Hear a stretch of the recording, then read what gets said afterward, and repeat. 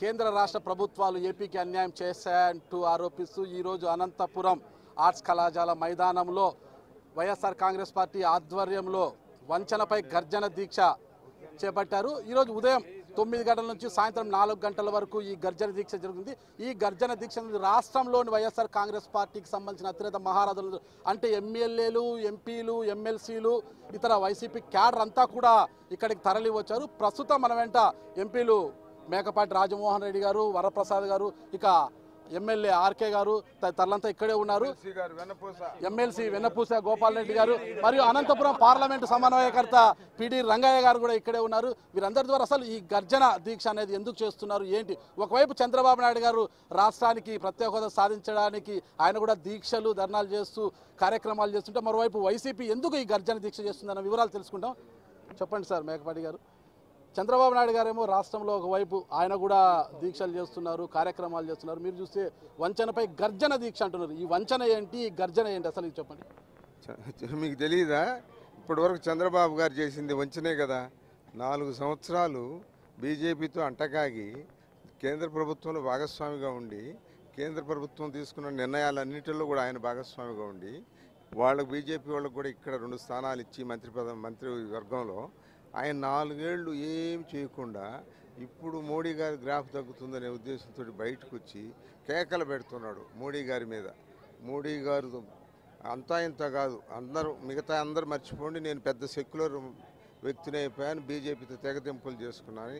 4 సంవత్సరాలు ఆయనతో కాపురం చేసి, అంతకుముందు వాజ్పేయి గారితో కాపురం చేసి, ఇప్పుడు మళ్ళా వచ్చి ఏదో పెద్ద సెక్యులర్ పార్టీ, సెక్యులర్ వ్యక్తిలాగా, చాలా లౌకికవాదిలాగా అందరినీ నేనే నమ్మండి అంటున్నాడు.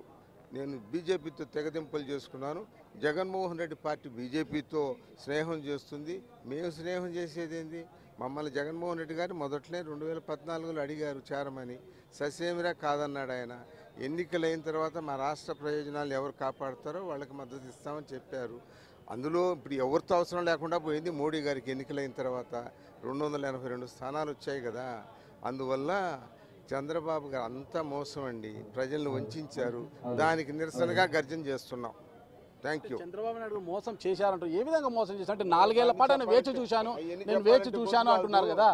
వేచి చూశాను, నేను కేంద్రం చేస్తుంది అనేసి 29 సార్లు నేను ఢిల్లీకి వెళ్ళి వచ్చాను, చివరికి ఏమి చేయరన్న ఉద్దేశంతోనే ఇక నేను యూటర్న్ తీసుకోవాల్సి వచ్చింది అంటున్నారు. దీనికి మీరేమంటారు? చేయని ఉద్దేశం కాదు బాబు, వాళ్ళు చేసినా ఈ యూటర్న్ తీసుకుంటాడు. చేసిన ఈ మహానుభావుడు చేసినా యూటర్న్ తీసుకుంటాడు. వాళ్ళ మామకే సున్నం పెట్టాడయ్యా. ఈయన మోడీని లెక్క పెడతాడా? వాజ్పేయి ఎంతో గౌరవించాడు ఈయన్ని. ఆయన ఉన్నంతకాలం కూడా ఈయన ఫోన్ చేస్తే ఆయన ఖాళీకి కూర్చొని ఉండేవాడు ఈయన కొరకు. ఎందుకంటే 27 మంది ఎంపీలతోటి బయట నుంచి మద్దతు ఇస్తుండే. వాజ్పేయి గారు ప్రభుత్వం నిలబడడానికి ఈయనే ఆ రోజుల్లో కారణం. అటువంటి పరిస్థితుల్లో ఓడిపోయిన తర్వాత 2004 ఎన్నికల్లో నేను బీజేపీతో గెలవడం ఘోరమైన తప్పిదం చేశాను, ఇక మీదట పొరపాటు కూడా ఇటువంటి చేయను అన్నాడు. 10 సంవత్సరాలు ఖాళీగా ఉండి మోడీ గారు 2014లో మోడీ గారి గ్రాఫ్ నిలువుకు ఆకాశమంత ఎత్తు ఎదుగుతుందనే ఉద్దేశంతో ఆయన బ్రతిమలాడి చేరాడు. చేరినటువంటి వ్యక్తి 4 సంవత్సరాలు అన్నిటిలో భాగస్వామిగా ఉండి ఇప్పుడు బయటకు వచ్చి ఇప్పుడేదో నీతులు చెప్తున్నాడు. ఈయన పెద్ద వాజ్పేయిని మోడీ గారిని వ్యతిరేకిస్తున్నట్టు. నన్ను నమ్మండి, మీరందరూ కూడా లౌకిక వాదులందరూ నాతో చేరండి, నన్ను గెలిపించండి, మళ్ళీ నేను పొడుస్తాను కుణుస్తానని ఏదో చెప్తున్నాడు ఆయన.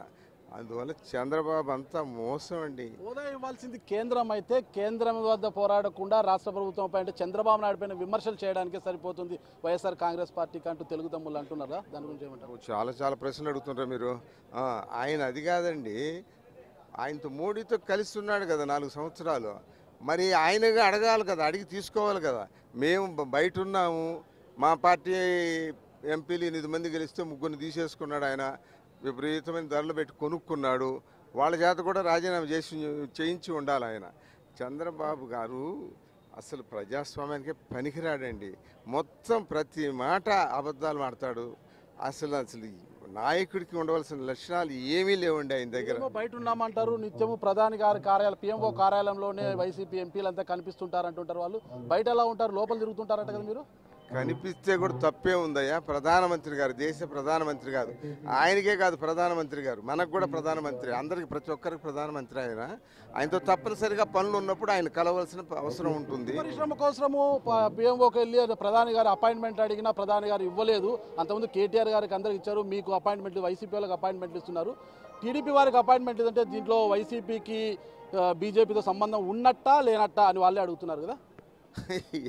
అన్నీ ఇయే ఇట్లాంటి మాటలు వంచినే, అన్నీ వంచినే, అందుకనే నిరసనగా గర్జన. Thank you. డిసెంబర్లో ఎన్నికలు రాబోతున్నాయి అంటున్నారు, అసలు డేట్లు కూడా కన్ఫర్మ్ అవుతున్నాయి. అంటే హోదా ఒక్కటే మీకు అన్ని సాధించి పెడుతుంది అనుకుంటున్నారా? అసలు ఏంటి కారణం? ఎవరన్నారు? మనకు విభజన చట్టంలో పెట్టినటువంటి అన్ని కార్యక్రమాలు నెరవేర్చాలని మేము డిమాండ్ చేసేది కేంద్ర ప్రభుత్వాన్ని. దానిలో చంద్రబాబు గారు కూడా భాగస్వామిగా ఉన్నారు కాబట్టి ఆయన కూడా డిమాండ్ చేస్తున్నాం. ఆయన పోలవరం ప్రాజెక్టు బహుళార్థ సాధక ప్రాజెక్టు, అది మనకు జీవధార అవుతుంది మొత్తం రాష్ట్రానికి. ఆ ప్రాజెక్టు వాళ్లే పూర్తి చేయాల్సి ఉండే ఈయన తీసుకున్నాడు లెక్క కొరకు. అలాగే Visakhapatnam railway zone, Visakhapatnam industrial petrochemical complex, Visakhapatnam Chennai industrial corridor, తర్వాత Dugarajapatnam see port, Kadapa steel plant, ఇవన్నీ ముఖ్యమైన అంశాలు అన్నీ చేయాలని మేము కోరేది. ఇవన్నీ ఎన్నికలకు మీరు సిద్ధమా? డిసెంబర్లో ఎన్నికలు రాబోతున్నాయి, డేట్లు కూడా కన్ఫర్మ్, ఇంచుమించు డేట్లు కూడా కన్ఫర్మ్ అయ్యి ముందస్తు ఎన్నికలు మీరు సిద్ధమా? మీ నాయకుడి యొక్క పాదయాత్ర ఎప్పుడు పూర్తి కాబోతుంది? ఎన్ని అవుతాయి, రేపు ఆగస్టుకి అవుతాయి, సిద్ధమే మేము. Eveready, don't worry. అంటే పాదయాత్ర ఇంకా కొంచెం, పాదయాత్ర తర్వాత బస్సు యాత్ర అంటున్నారు కదా. ఇంతవరకు క్యాండిడేట్లను కూడా మీరు ఎక్కడ కూడా సరిగ్గా డిక్లేర్ చేయలేదు. అంటే టీడీపీతో పోల్చుకుంటే మీరు ఈ విషయంలో చాలా వెనకబడతానికి గురవుతున్నారు అనిపిస్తుంది. ఎలా ముందడుగు వేస్తారు మీరు? చంద్రబాబు గారు మేధావి కదా, అన్ని విషయాల్లో మేధావే, మోసం చేయడంలో మేధావే, ఇటువంటి విషయాలు అన్నిటిలో మేధావే. కానీ ప్రజా ప్రయోజనాలు మటుకు కాపాడేది లేదు.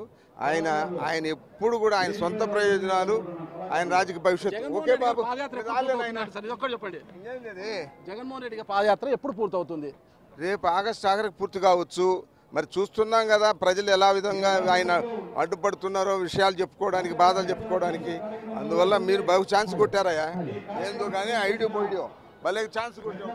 ఓకే, ఎన్నికలు ఎప్పుడు వచ్చినా తాము సిద్ధంగా ఉన్నామని కేంద్రం చంద్రబాబు నాయుడు గారు 4 ఏళ్ల పాటు ప్రజల మధ్య ఉంటూ ప్రజలకు చేసిన అన్యాయంపైనే వైఎస్ఆర్సీపీ వంచన దీక్ష చేస్తుంది. కేవలం చంద్రబాబు నాయుడు చేసిన మోసాన్ని ప్రజలకు ఎత్తి చూపడానికి ఈ వంచనపై గర్జన దీక్ష అని మేకపాటి రాజమోహన్ రెడ్డి గారు చెప్తున్నారు. అనంతపురం ఆర్ట్స్ కాలేజ్ మైదానం నుంచి నాగరాజు, iDream మీడియా.